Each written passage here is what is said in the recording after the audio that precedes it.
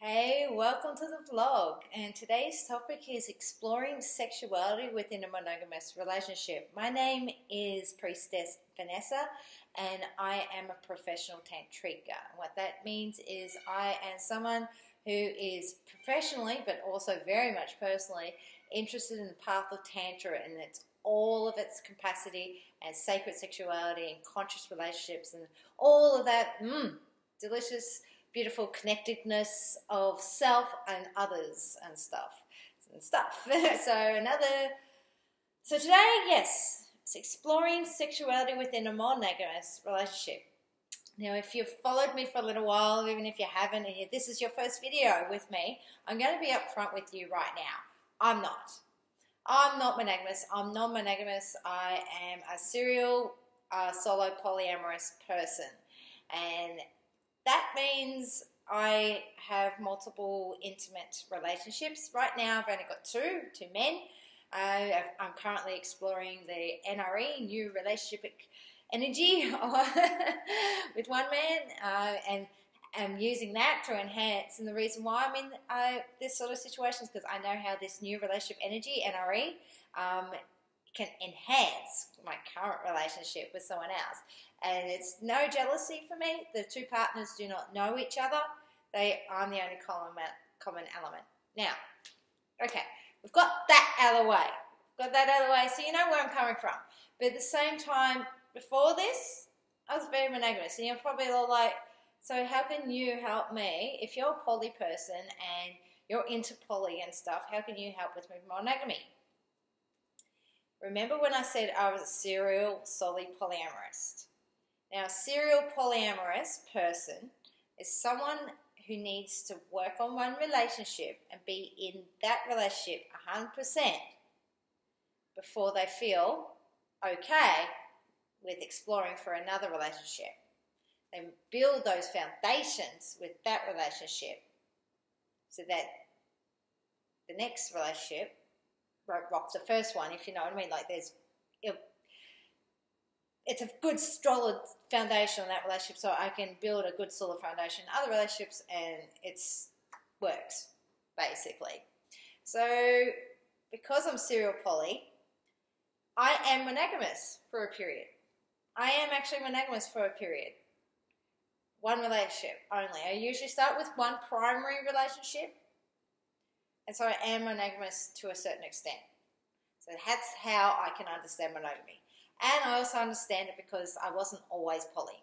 This is something I grew into. And for some people it's a phase, and that's totally okay. But for me, it's definitely a lifestyle choice, definitely a way for me of being with my intimate relationships. But for other people it's not. So first we've got to explore that. First you've got to explore your monogamy, and that you are definitely, truly, 100% in and of yourself, both you and your partner, true for being in a monogamous relationship. I'm going to put that out there. So this is to develop your sexuality within a monogamous relationship. You have to both choose a monogamous relationship, both of you. You can't have an open relationship, and I say in quotation marks, if only one end is open, but the other person's monogamous within the other person's open. I've done that. Won't work. It's just, yeah. It has to be really a certain type of relationship, type people to really for that to work, where one person is polyamorous and the other person's monogamous to that polyamorous person. It's a different dynamic. It's a whole other video for another day. But this one, we're first to explore sexuality within a monogamous relationship. You have to see the relationship. Are you really, truly wanting to be monogamous? Because there's so many different types of love relationships and different types of polyamory out there. And even what's called being like what I call in a fancy land polyamory.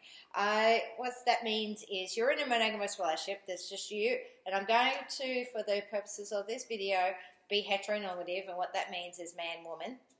I do understand monogamy can exist in lesbian relationships and gay relationships and all this sort of stuff. However, for just these purposes, I'm going to do man-woman, okay? And I can understand that there's such a diverse range of relationships you can have within monogamy. There can be actually a really diverse range. You can have where one partner is monogamous and the other partner every now and again explores, like I said, the open relationship thing there. You can have monogamous, one partner's monogamous and the other partner cheats. Or it could be actually consensual cheating, what I call consensual cheating, where the monogamous partner, the one that's connected to the one cheating, basically knows that's happening but really choose to not really care, sort of deal. They allow it. They're like, yeah, they're in denial. They've chosen that, and not, you know. But anyway, there's that. And then there's, of course, the monogamy, where the people are monogamous, and you bring in other people and experiences into your monogamous relationship. But generally, forgive me, but generally speaking, you're still you and the other person. You're still you and him, or him and her, you know, or her and him and him. So you've got to first delve into what is the type of relationship you've got. You know, where do you want to go? Where are those boundaries? And where are those boundaries that are set? Where are those boundaries that are a little bit more fluid? Where are those boundaries that done? And also you have to delve into boundaries in regards to whether it's healthy or unhealthy. And then, if they're unhealthy, are you too open with your boundaries or are you too over-boundaried? So is it a case of, with your boundaries, are they too open, or is it a case of too boundaried? That's over-boundaried. See, this is the thing. Not easy, is it?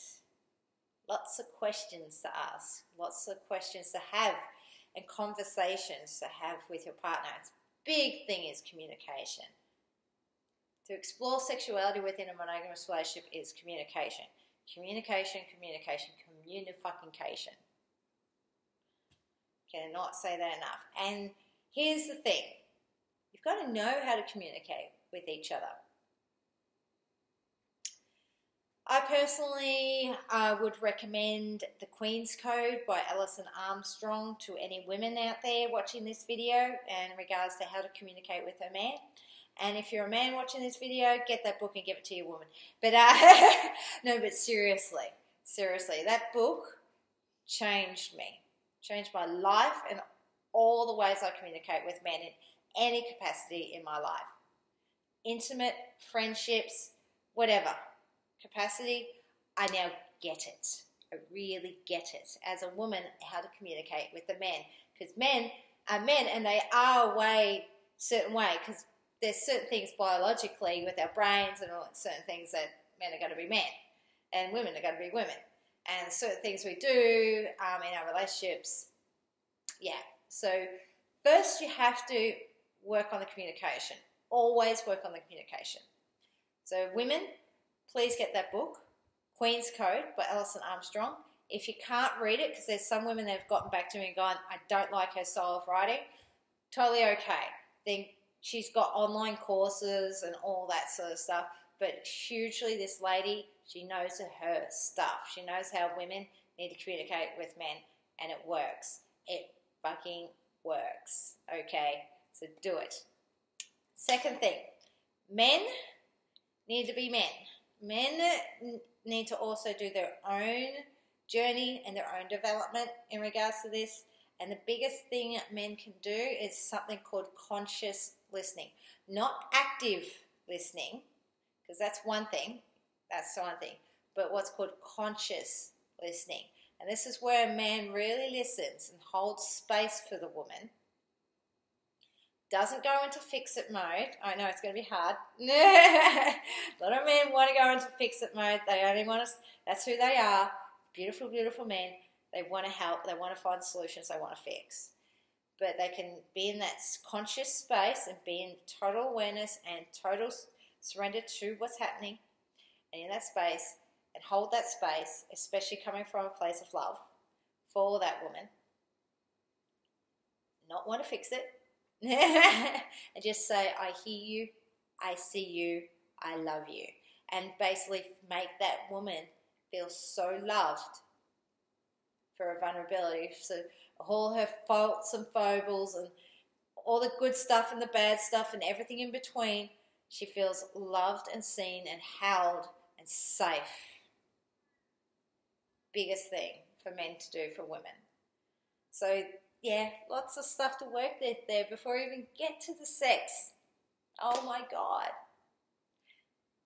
So yeah, how to work with sexuality in a monogamous relationship, you got to start with these basics. You got to have this set, and this is what I mean by me. Even though I'm a serial solo polyamorous, I do these basics in my first relationship, and I'm doing these basics in my second relationship. I always make sure I have solid friendship base sort of thing with these men that I'm with, that I can literally be me, and I can tell them who I am and what I'm about, and they can accept me for me. And they do. They do. And I accept them for them, and hence the reason why I have two of them. Because, you know, no one can for me, I just don't believe no one person can fulfill all my needs. And I just don't, just personally don't like to put the pressure on people like that. I just don't feel the need to put that sort of pressure on someone. And lastly, also convenience. There's a little convenient factor there that, hey, if one's not available, the other one will be. And if neither of them are available, I'm always available for myself. You know? So nonetheless, I hope you've got something out of this video. I am going to continue this conversation in the next video. So this is kind of part one of a many part conversation. And I'll see you in the next video about talking about sexuality within a monogamous relationship. Okay, so we're now, because we started with communication, men being men, women being women, how to communicate with each other, how to form that bond in that way and make sure you've got that real solid foundation, so then we can now start looking into sexuality. And I kind of touched on it before about, you know, are you truly monogamous, or is it what sort of love relationship are you going to have? Well, we're going to look into that, okay? I'm going to actually tell you about all the different sorts of love relationships you can have. And also how you can explore all that within a monogamous relationship. Use the fantasy as such. All right. I'll talk to you soon, hopefully. If you have any questions, any comments, post them below. Like, subscribe, share, all that business. And, of course, you can always contact me. All my social media, Pet Love Biz is generally how you'll find me, actually. Pet Love Biz. Search for that. Facebook, Instagram, Snapchat, all the Periscope, Twitter. I'm across all the socials. Pet Love Biz. Okay.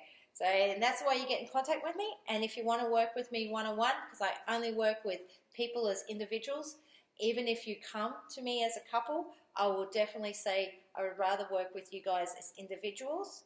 Because here's the thing, when you come to me as a couple, you are you, and he is him. You're as two different people. And you need to be good with yourself so you can be good with each other. Yeah? Got me? Yeah, so that's why I work with individuals. Even if you're come to me as a couple, I'll still work with you as individuals. So if you would like to work with me, feel free to get in touch with me. I have various programs online, offline here on the Gold Coast. You can visit me, whatever it is. But get in touch with me, and we'll see how we can work together if you feel drawn to. Unless, I'll talk soon. Yeah? Yeah!